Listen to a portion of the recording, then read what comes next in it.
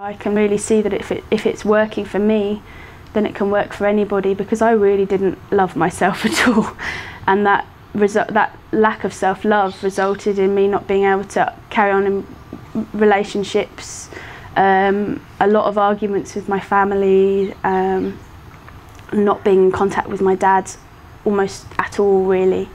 And I've seen in the last year how much my relationships have changed, with my intimate family, now having an intimate partner who's part of Balanced View as well now, and just seeing how much more open and available I am for people, how much I can care for people who are experiencing such different data to me.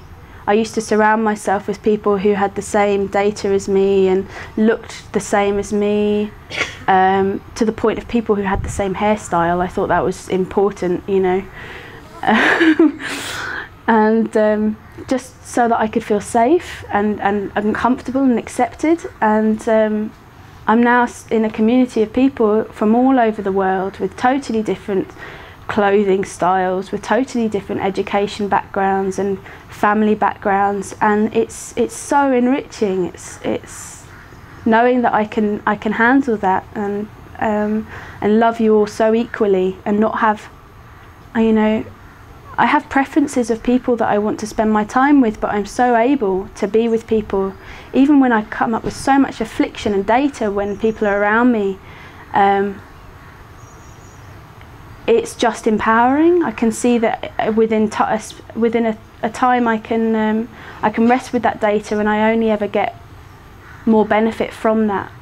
And I can see that my afflictions have made me so open. I have so much love for people because I can see that my afflictions and my data aren't just my own, and that so many people have gone through everything that I've been through. And that just gives me so much empathy and love for everybody. And to share about the mainstays. So I ended up being in the community last year for a good 3 months, doing the 12 empowerments, and then going back to Bristol, which is a city in England which has one of the highest concentrations of people who are participating in Balanced View. So that was an amazing experience to be able to just cycle my bike to work every morning and see maybe 3 or 4 different people along the way, on their way to work or on their way to the shops, and just giving them a wave. And that was like taking a short moment every time I walked past someone. It's like, oh yeah, wow, I'm in my data, you know. It's like, oh yeah, God, I'm afflicted, okay, chill out. Just smiley people everywhere, even if they're not smiling. And yeah, so I participated in a few trainings, just basic trainings, 4-day trainings, while I was in Bristol, being away from the mainstays at points, as in, you know, the community and the trainings. I would listen to media and email my trainer throughout.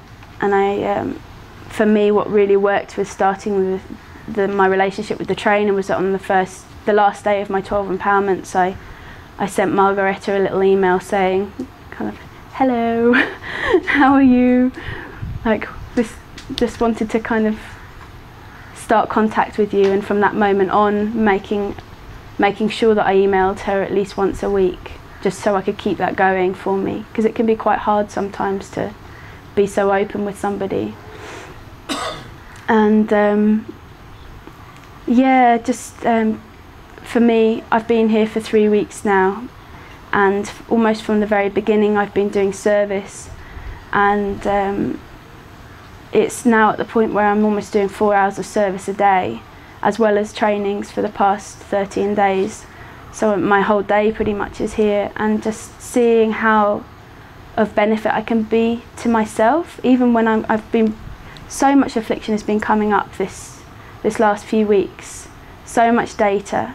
And I can see that even when I'm so busy in the kitchen, making the child coffee or preparing food, I can see that I'm learning to be with people and to rest and be active at the same time. And that's so powerful, you know. I think service for me has been one of the main things that's just really vamped up this experience for me, because I've been doing it pretty much since I started. and I can only recommend it because it brings up so much. You know, it brings up so much, and it's so powerful to see that everybody is available and everybody is so caring. So yeah, thank you all for being there for me, and I'm so here for you if you guys need anything. Thank you for making it possible for me.